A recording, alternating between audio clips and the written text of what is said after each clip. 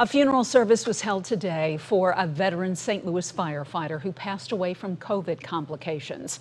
As Rodney Heard was laid to rest, those closest to him say he was a family man with strong faith. Fox 2's Ty Hawkins has more on what Heard meant to the community. He dedicated his life and committed his career to serving and protecting the citizens of the city of St. Louis. God is our refuge and strength. An emotional day for many as St. Louis firefighter Rodney Heard is laid to rest. The 56-year-old died June 15th and was a member of the St. Louis Fire Department for 22 years. At any time of day and night, no matter the nature of the call, be it difficulty breathing, an auto accident, or a report of fire in a building with children trapped, firefighter Rodney Heard lived to help others in their time of need. Governor Mike Parson ordered flags at fire stations statewide to fly at half-staff in honor of Heard. Parson's order also called for flags to fly at half-staff at the Firefighters Memorial and government buildings in the city of St. Louis.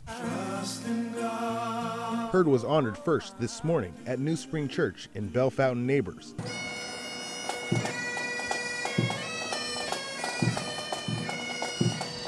Followed by the committal service at Memorial Park Cemetery on Lucas and Hunt Boulevard. I believe Rodney knew his purpose in life was to help.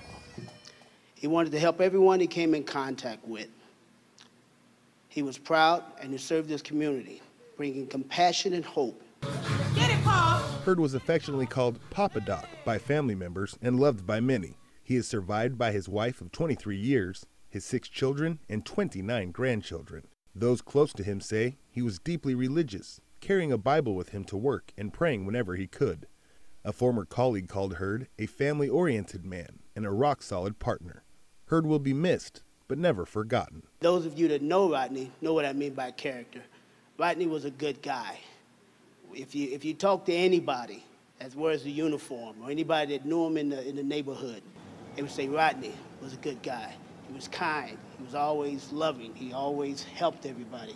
In St. Louis, Ty Hawkins, Fox 2 News.